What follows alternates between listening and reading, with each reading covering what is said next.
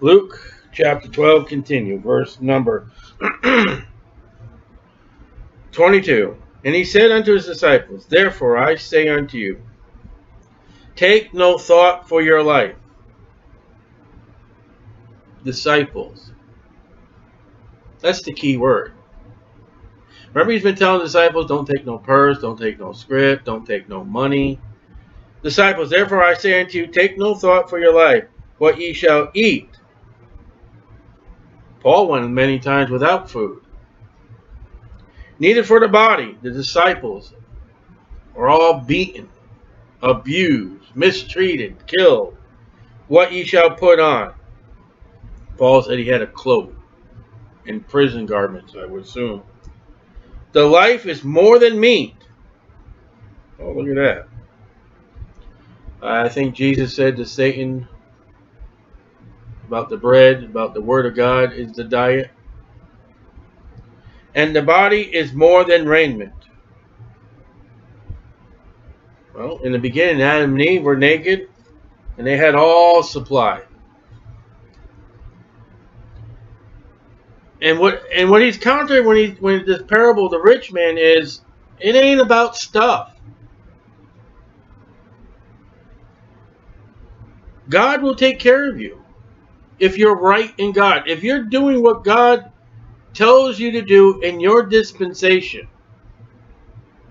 The worst thing you can die and end up in Abraham's bosom. Was that so bad for Lazarus? For a Christian, is it so bad that, okay, you starve to death in agony and pain, and if you're saved, absent from the body, present with the Lord, what are you worried about? If you die, let's look at verse 12, chapter 12, verse 5. And I will forewarn you whom ye shall fear. Fear him which after he has killed. God takes life, even if he has someone else do it for him. You're not going to die any sooner than when God has purposed for you to die. Now, you can move that death date by what things you do by sinning. Drinking and smoking will reduce your life. But you're not going to die before God has set a date for you. And when God takes you, he's done with you. Your life is finished. Paul has said, I have fought the good fight. I have finished my course. Every person has a course, lost or saved. Now, you can finish the worldly course and this rich man's course, which is not going to prove of God. Because so, verse 21, so he that lays up treasures for himself is not rich towards God. That's a lost, dying soul that had nothing for God. Now, for me, if today is the last day of my life, God says, after today, I have nothing more for you to do.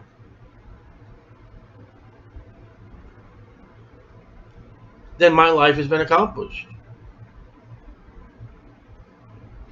We forget as Americans, there are Christians all over this world that are starving to death today.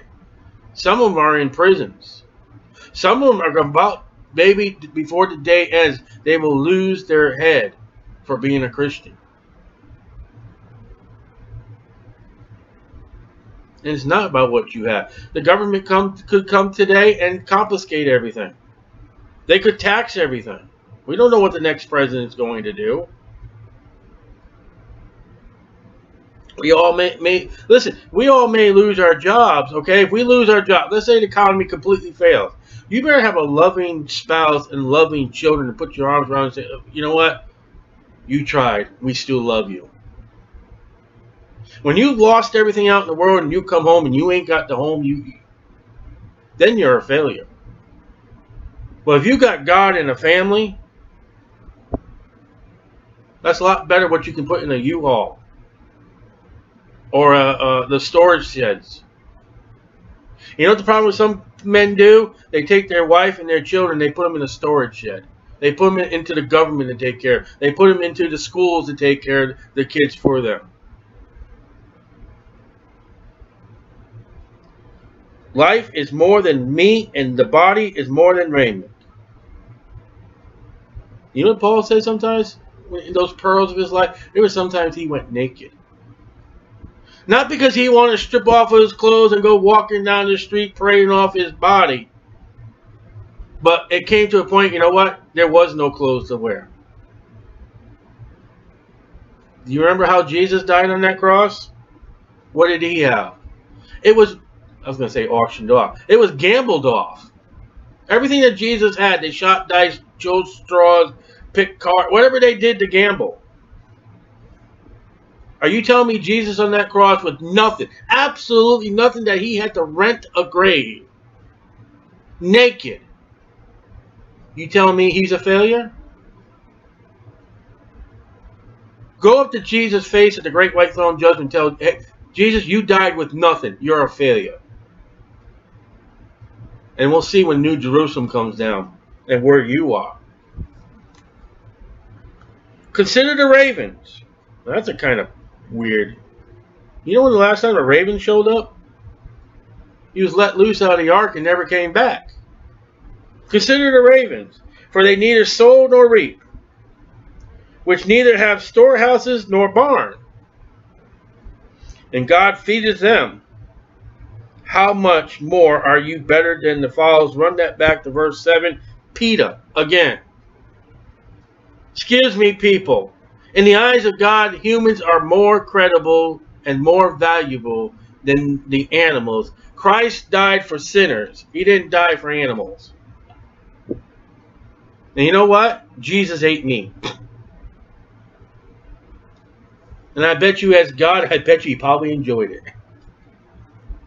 I bet you Jesus had a favorite food. I guarantee he had something he liked. And it was probably meat. I don't know if God would like broccoli and all that. I don't know.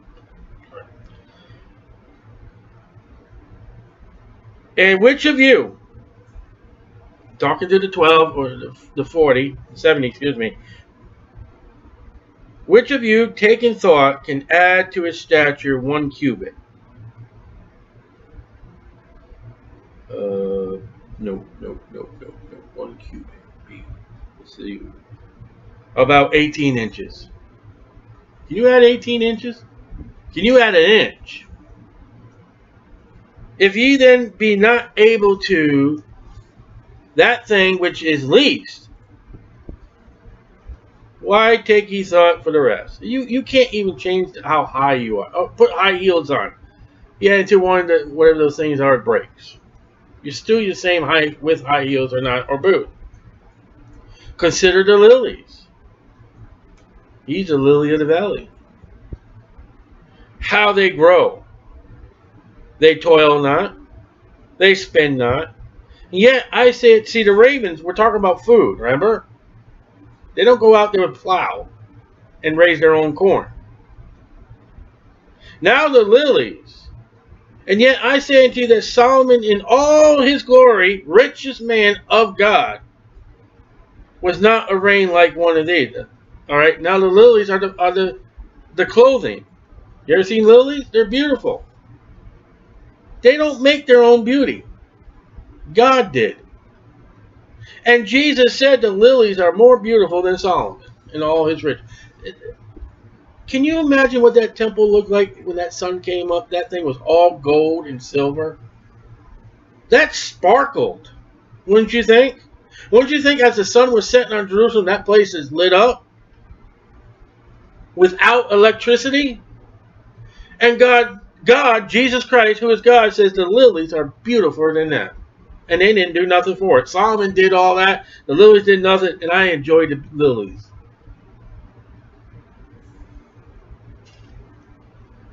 If then God so clothed the grass, it's green, which is today in the field, and tomorrow is cast into the oven, how much more will he clothe you, O ye of little faith? You just see what Jesus attacked PETA. Now he's attacking the tree huggers. People are more important than the plants. Stop saving the plants. Save your soul. Save your soul by believing in the Lord Jesus Christ to be saved. Look at that. Look at all the people Jesus offended so far. Because one guy came up to him and said, "Give me my inheritance." You know? You know what the difference between the parable of the prodigal son and this guy? The prodigal son's father's still living. This one, the father's dead. The parable, well, it's not a parable. The prodigal son, the brother don't care till afterwards. This one, the son is fighting the son for the money. The prodigal son, it ends with feasting and joy. The father is happy. This one, the father is dead, and so is the son in the eyes of God. And when the son dies, there will be a lot of people at the reading of the will to see what they get. You ever wonder with the prodigal son, the father gave him his inheritance, right? What else was there to give to the son after the father died? All of it owned the son, the other son. Consider the lilies. If then God so clothe the grass which is today in the field, and tomorrow is cast into the oven, how much more will he clothe you, O little of faith? He's talking to the disciples. The disciples did not have faith. Living and working and doing with Jesus, they lacked the faith. And Peter says we have more sure word of prophecy. We've got it more than what the apostles had. Seek not ye what ye shall eat, or what ye shall drink, neither be ye doubtful mind. Maybe 1 or 2 days without would do us. I find that hard to say too. I enjoy food and drink. Of all these things do the nations of the world seek after. Gentiles. I believe Matthew says Gentiles.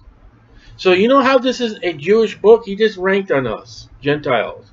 The Gentiles are authority. The Gentiles want food. The Gentiles want to drink. The Gentiles want to be clothed. You're not Gentiles. And you know what? I'm not a Gentile either. I'm a child of the King. If I ask my father for a fish, is he going to give me a stone? I don't think so. I think my father is able to take care of me.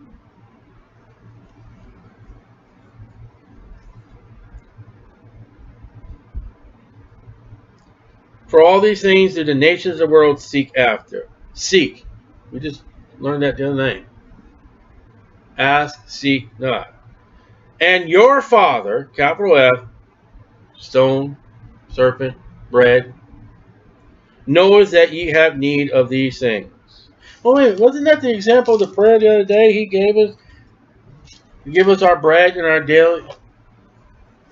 In the tribulation, there's going to be, you know, in the tribulation, they got to live off the Father and some of the nations in order to survive. And God told him, I will leave a remnant. When they go off in the book of Acts, it's going to be hard times for them.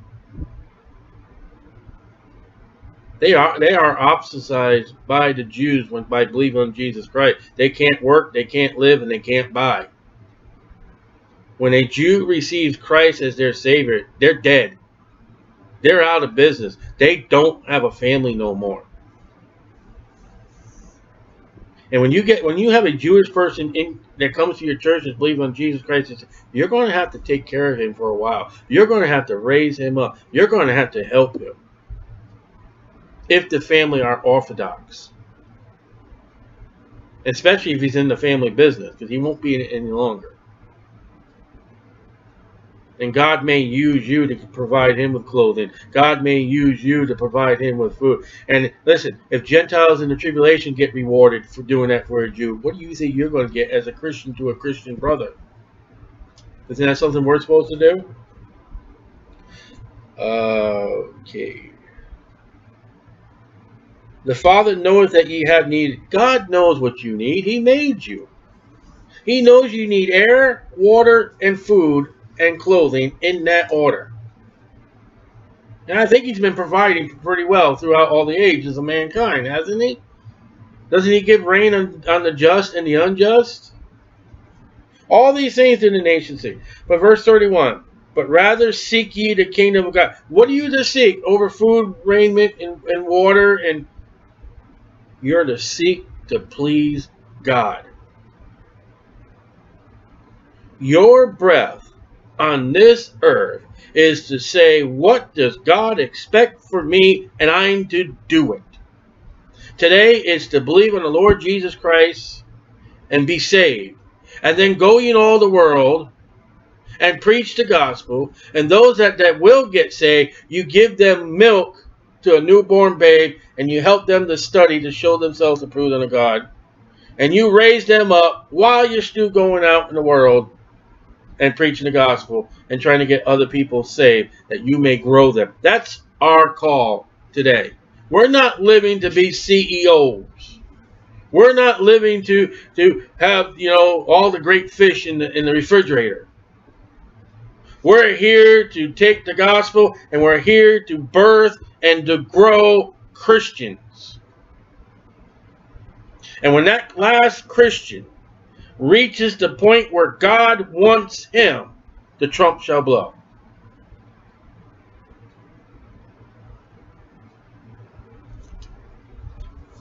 Seek ye the kingdom of God. Now, for a Jew, that's the land of Israel. That's a spiritual kingdom. That's the holy kingdom. That's not birds. That's not trees. That's not dirt. That's God Almighty. That is holiness. That is righteousness. That is perfectness. All these things shall be added unto you. Paul had a hard time, but he still had provision, because God wasn't finished with him yet. And when God was finished with him, he went home to glory.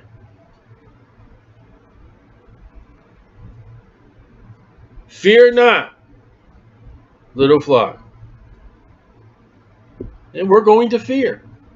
You're going to have fears. You're going to look at that checkbook. And Jesus says, just fear not, just trust in God. He'll take care of you. He doesn't say don't ever fear. Fear not. You're going to have it. It happens. We're human. Jesus knows that. But don't fear.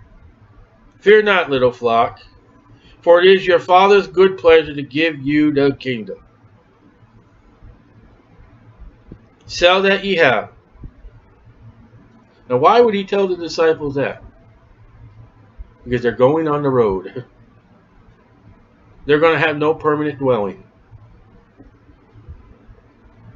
You know what a missionary does? He sells all he has. And he goes. You know what evangelistic does? No. He's supposed to sell all he has and go. But even Samuel had a place to stay, and he did a circuit, so I wouldn't apply that to evangelism. Unless you just really want to go and sell all you have and give alms. Provide yourselves bags which wax not old. How can you do that? And no, that's not plastic bags today. They didn't have plastic bags back then.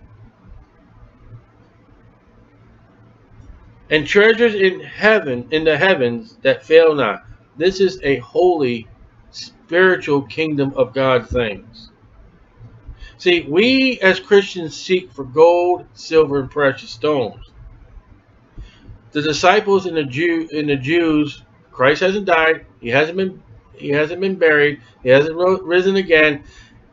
Acts is a dispensational book that changes. It starts off in one condition, and by the time you get to the end, it's in a whole different condition.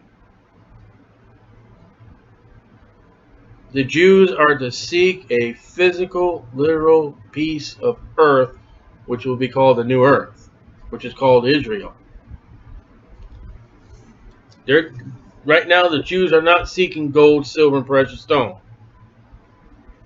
They're seeking treasures of God in heavens that faileth not, where no thief approaches, neither moth corrupteth. So what God offers you will never decay or break. How's that? It will never need WD-40. You'll never need a toolbox again when you get to glory.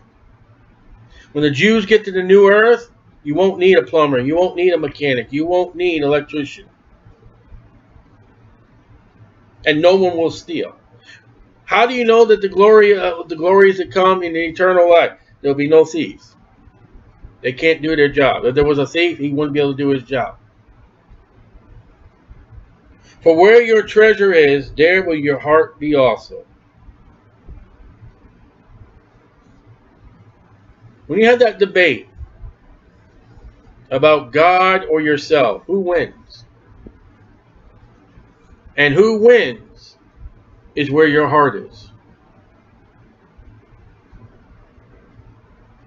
That could be over anything. That could be person, place, or thing. Any noun, including proper nouns. Who wins? God or noun? And I don't know how many nouns there are. I don't know how many proper nouns there are. But who wins? That's where your heart is. Let your loins be girded about, and your lights burning. Be dressed and going. Candle. Ye yourselves like unto men that wait for their Lord, when he will return from the wedding. There's the church. He just spoke to you, the church age. When the church shall marry to Jesus Christ. He's talking. Ye yourselves like unto men that wait for their Lord, when he will return from the wedding. Second Advent. When he's got his bride and he's taking her on her honeymoon. The millennium. How long is the honeymoon? 1,000 years. Where is the honeymoon? In Jerusalem. There will be room at the end for Jesus. And guess who he'll be bringing with him to the end? His bride. And we'll get the bridal chamber. How's that? And when he cometh and knocketh, they may open unto him immediately. You know, those Jews are going to be immediately. That's him. Let's go. Blessed are those servants whom the Lord, when he cometh, shall find watching. Why did they be watching? After 7 years of tribulation, Jacob's trouble, great tribulation. Verily I say unto you that he shall gird himself and make them, the servants, the Jews, to sit down to meat, and will come forth and serve them. After unable to get meat, unable to get water, unless they receive the mark. The few nations that do help them, when Jesus comes, he will relieve them. He will help them. He will strengthen them. He will guide them. They will be his. And he shall come in the second watch. And then there's different time. The first watch. This will be the night watches. 6 p.m. to 9 p.m. Second watch. If you come at the second watch. 9 p.m. to midnight. The third watch. Midnight to 3 a.m. The fourth watch. 3 a.m. to 6 a.m. cock crowing. That fourth watch is when Jesus comes. Between midnight and 3 a.m. of time, that's when Jesus. That's the church age. When that cock comes, starts crowing in the morning, the sun rises. Not Baal. When the sun rises, that's Jesus coming.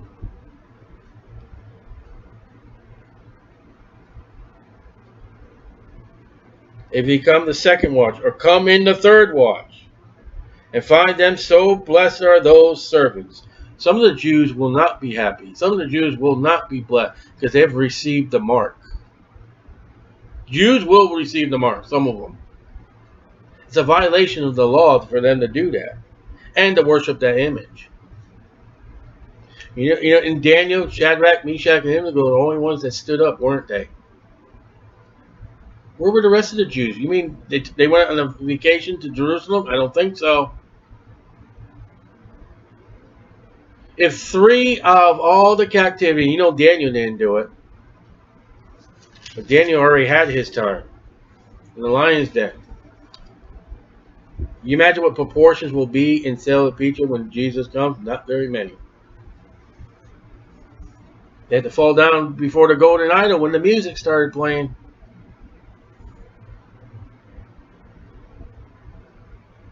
I believe the jazz singer was about a Jewish boy and his family, I think. So I've been told. So, know this, disciples, that if the good man of the house had known what hour the thief would come, he would have watched and not suffered his house to be broken. If you knew somebody was planning to come into your house and break into your house, you wouldn't go. You stay home with your gun loaded, the phone in hand. So, whoever the good man is doesn't know when the master's coming. Even Satan doesn't know. The angels don't know. Jesus told us. And Christians are going to write books and tapes and CDs about they know when Jesus is coming. The good man of this house does not know. There is none good, no, not one. That doesn't mean good as in good. That's a title. That's Satan. Because this is his house. The earth, the world is his house. And Jesus is going to come through the door. Oh, no. Come through the window. Where does that sound? Isn't that Joel? Isn't that Rahab in Jericho? See? That's going to happen all over again. Though Rahab was a Gentile prostitute, Jesus is going to come and grab the Jews out of Satan's house. A cursed place, Genesis 3, shall we say? And then remove the curse, shall we say? Satan doesn't know when Jesus is coming. You don't. Be therefore ready also, for the Son of Man cometh at an hour when ye think not. That's an interesting tribulation passage. They have no idea. The Antichrist has no idea. And the Bible says 7 years. How's that one?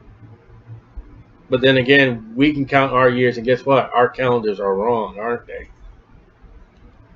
And Jesus said already, if the time would not be shortened for the elect. So then Peter said unto him, Lord, speakest thou this parable unto us, or even to all? So Peter has acknowledged one thing to us. Everything said from verse 20, the paragraph 22 has been addressed to him and the disciples, not to the church. And Peter thinks it's a parable. Ye of little faith. Peter didn't get it. But he did tell us something important. The disciple. The addressing to the disciple. You got to get that. You got to know who the Bible's speaking to. It's either speaking to Jews, Gentiles, or the church, or the lost. That's the first context you got to know in your Bible. Who is this passage speaking to? If it's not speaking to a Christian, don't apply it to a Christian. And the Lord said, notice the Lord said, capital L. The Lord said, who then is who is that faithful and wise steward? This is the answer to the question, verse 41. Whom his Lord shall make ruler over his household, to give them their portion of meat in due season. All right, we've been talking about food and raiment. So the answer is still on that subject. Blessed is that servant whom the Lord, when he cometh, shall find so doing. The Lord said, blessed is the servant when his Lord, you got that? Did you match that? Peter. Talking to Peter, talking to the disciples. The Lord said, when you guys are serving the Lord, blessed is when he cometh and shall find so doing. And with the tribulation, when I come, you better be doing what you're supposed to be doing. When the Lord comes, let's apply it for the church, all right? When the rapture happens, you better not be in bed with someone who you do not need to be in bed with.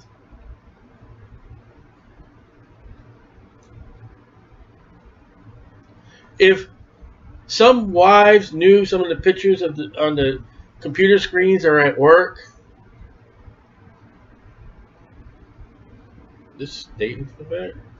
I got a picture of only picture I can get off the internet is my wife, my daughter, and me.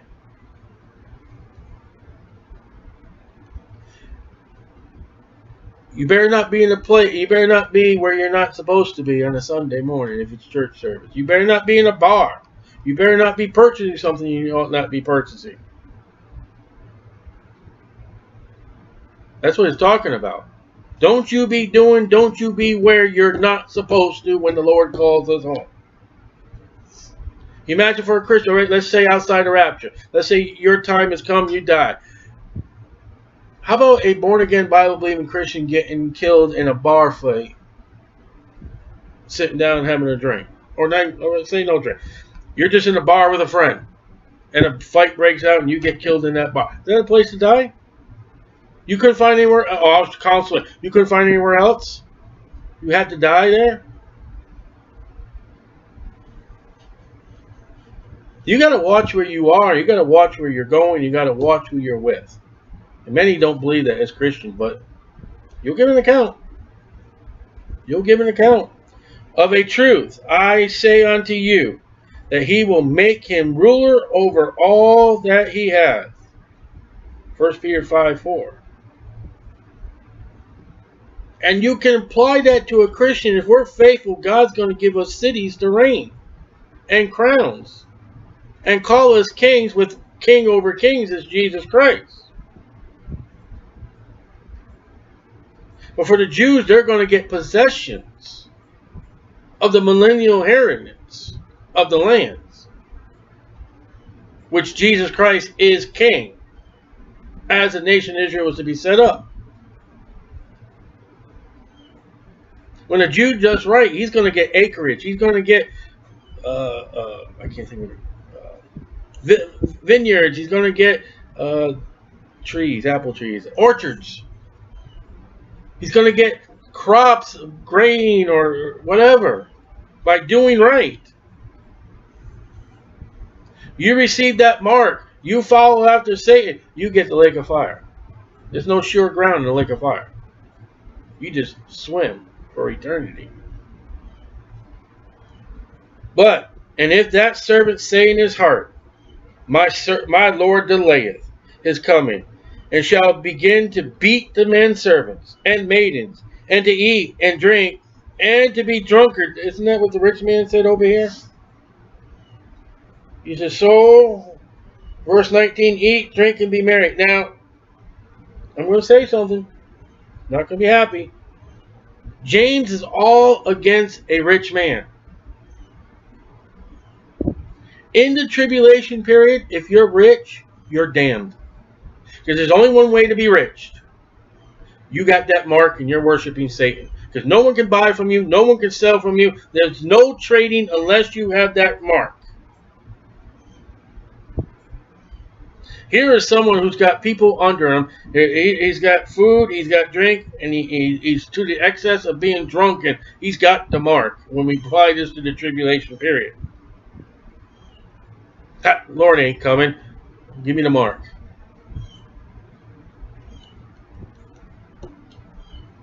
And you're damned. That's what the warning is.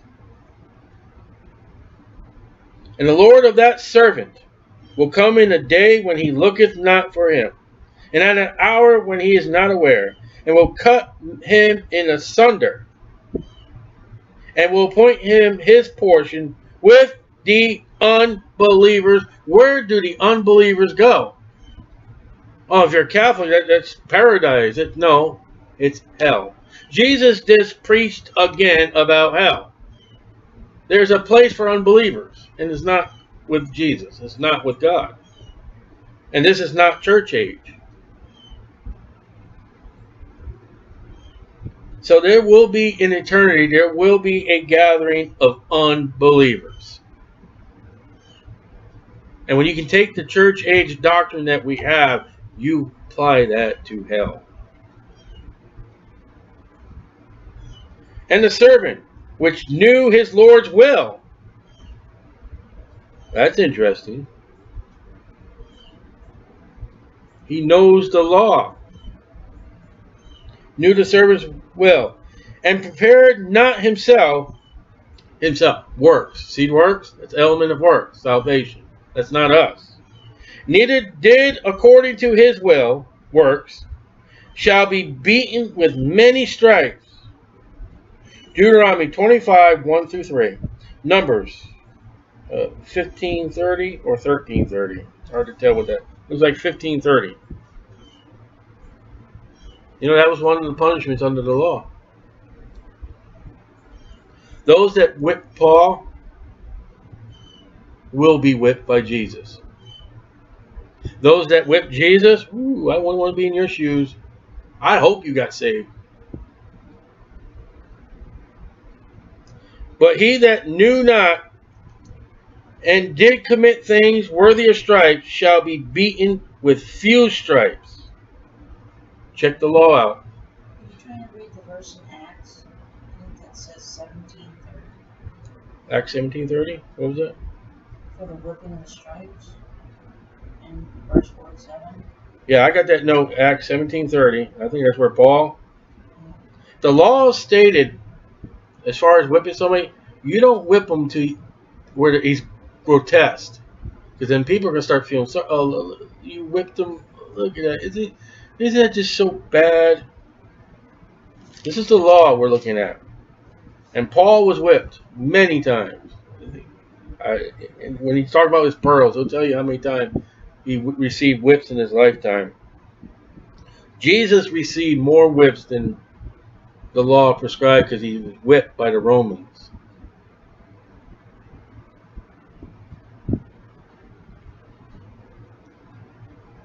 For unto whomsoever much is given, and Leviticus 5:17, of him shall be much required, and to whom men have committed much of him, they will ask the more. Leviticus 5:17. There's the law. So this is talking about dispensation of the law. I am come to send fire on the earth.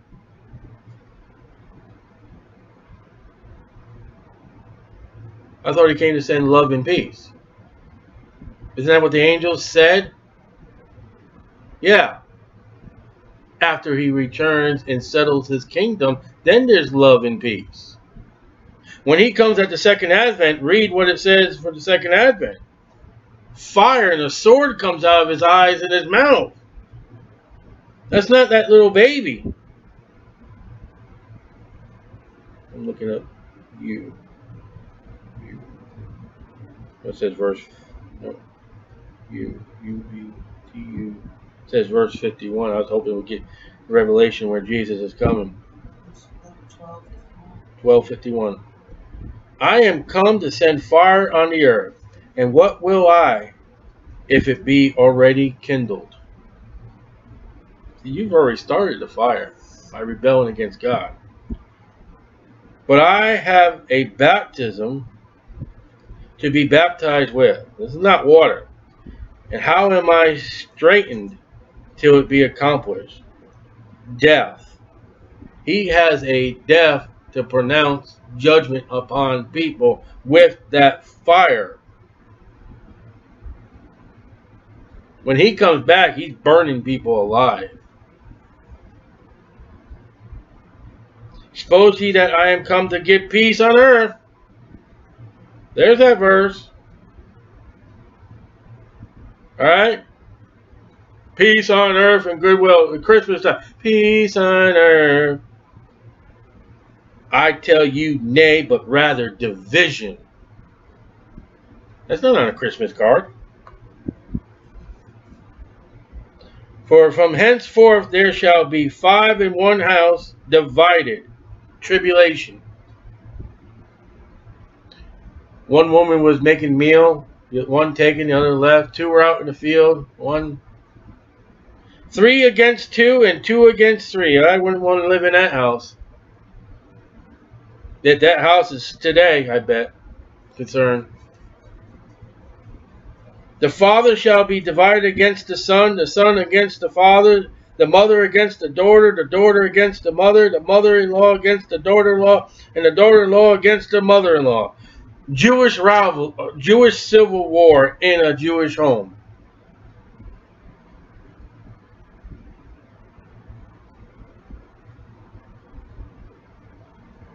Because someone wants to believe on Christ, someone wants to do right. He said also to the people. Now we're addressing to the people. We're done with the disciples. Now to the people. When ye see a cloud rise out of, turn page, the west, straightway ye say, there's coming a shower, and so it is. I mean, that's weather report, weather knowledge of Israel. I guess when you see a cloud coming from the west, in that region, there's rain. And when you see the south wind blow, see the wind blow? The trees, the awnings, the tumbleweeds, whatever. Some people have a problem with that verse because they say, you can see wind, the effects thereof. We got a wind chime, I bought my wife. You can see and hear the wind. It's beautiful. There will be heat, and it comes to pass. So when the wind blows south in Jerusalem, you're going to get heat. Ye hypocrites. Ooh, Jesus, talking to the people. This is not to the disciples. He turns to the people. You hypocrites. Isn't he nice? What would Jesus do? You're so mean when you preach to us. Ye can discern the face of the sky and of the earth. How is it that you do not discern this time? 19:42-44, 1 Corinthians 1:19-27. Yea. See, there's that positive of Jesus. Yea. He's already made him mad. Yea. And why even of your own selves judge ye not what is right? Does not need to be judged. When thou goest with thy adversary to the magistrate, as thou art in the way, give diligence that thou mayest be delivered from him. Lest he hail thee to the judge, and the judge deliver thee to the officer, and the officer cast thee into prison. It's 2 people taking you to court. They're going to court. One's guilty. You better get things right with the one that you're guilty against. Because if you come to before the court, you're going to get no mercy if you're guilty. Better get mercy from that guy who you offended. Get it right with him. All right? Let's get it down too. You better get your sins settled right here, right now, before you meet God with those sins. Because if you face God with your sins, there is no mercy. If you as a Christian stand before the judgment seat of Christ and you've got sins, it burns, you cry, I don't care. You lost it. God will not give you time out. God will not give you a second chance. You cannot press the button and redo the game. It's gone. It's burnt. Gold, silver, precious stone, okay, you get. What's ashes, you don't get. You stand before God, the great white throne judgment, and you got sins. The judge says, guilty. Go to hell. Blubbering, sobbing, getting down there. Oh, Lord, I never knew you. You reject Jesus Christ, and Jesus Christ will reject you. I don't care who you are. I don't care what you are. I don't care what you did. whether saved or lost, if you face God with your sin, you're in trouble. One to a loss of rewards, one to a loss off into eternity. You better tell those people about the gospel. You better go in the world and preach Jesus Christ saves. And you better take that Christian and raise them up to know, hey, God expects things from you. After that, that's their own choice. If they believe on Jesus, amen, glory to God, raise them up. If they reject Jesus Christ, that's their fault, not yours. If you tell that Christian, listen, God expects you to learn, God expects you to read the Bible, God expects you to pray, God expects you to go out and win people to Jesus Christ. If they don't do it, you told them, you did what's right, it's their condemnation, not yours. But you better teach them. You better tell them. Sin is a serious consequence. Sin is the only thing that will affect you eternity. Thank you, Adam. Thank you, Eve. But I can't blame. I was born of a woman. I'm a sinner. There's no excuse. I got 1 John 1:9. I tell thee, thou shalt not depart thence till thou hast paid the very last mite. You know how scary that verse is? If you have not done what God has told you to do as far as salvation, you keep paying for your sins, and when you're in hell, you're in there for eternity. You don't ever get out, the Bible says. So you can't pay for your own sins.